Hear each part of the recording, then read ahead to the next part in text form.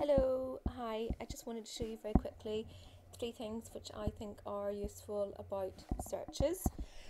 The first one is a website called Trip Database, which is a meta search. Well, it's based in Wales, which is why I like it. No, it's not right, it's very good. But I'll show you what it'll do. So if you just put your term in there and click search.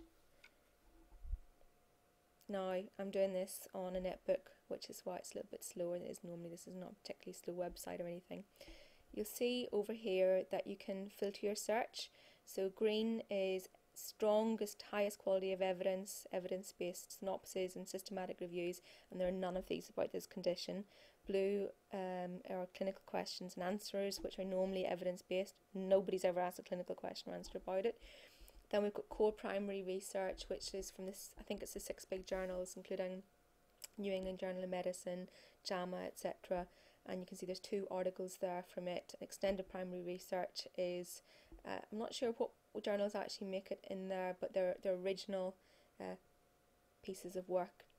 And then you've got also it's searching e-textbooks and also patient information leaflets, and they can be really useful for SSCs because it's nice to look at the kind of information that's there for patients and compare it to other forms of literature. So it's actually, in this case, it's part of the NIH, which is US National Institute for Health Information, and this condition must be mentioned under lymphedema and respiratory diseases.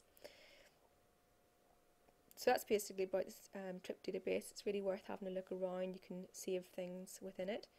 Then I'm going to show you PubMed, which I'm sure by now you are very familiar with, but just since you were talking about particular problems being able to access articles, I wanted to remind you that PubMed does have a feature where you can only access free full text articles, which means you'll definitely get them. You see, PubMed is pulling up 882 documents about this condition and 232 that are free full text. So you would be able to limit your search more, but you'd be able to definitely get things that you have access to there. Then to look at good old Google, which of course you would never use as your prime source way of searching, but always good to have as a backup. So,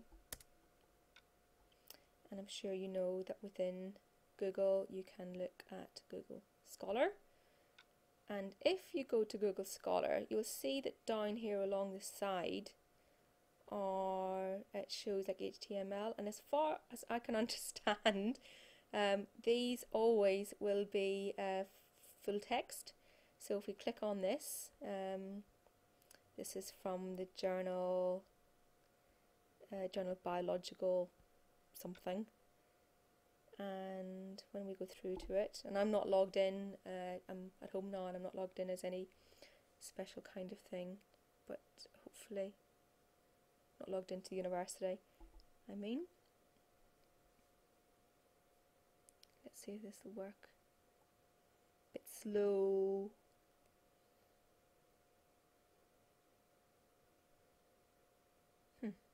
Okay. I'll try one more. Oh yeah, sorry, there it is.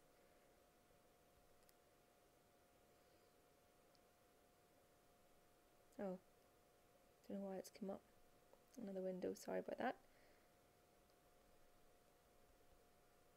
So anyway, I'll let you explore this. Normally I actually use Chrome as a browser, but for some reason I didn't have Java installed, so I went to this.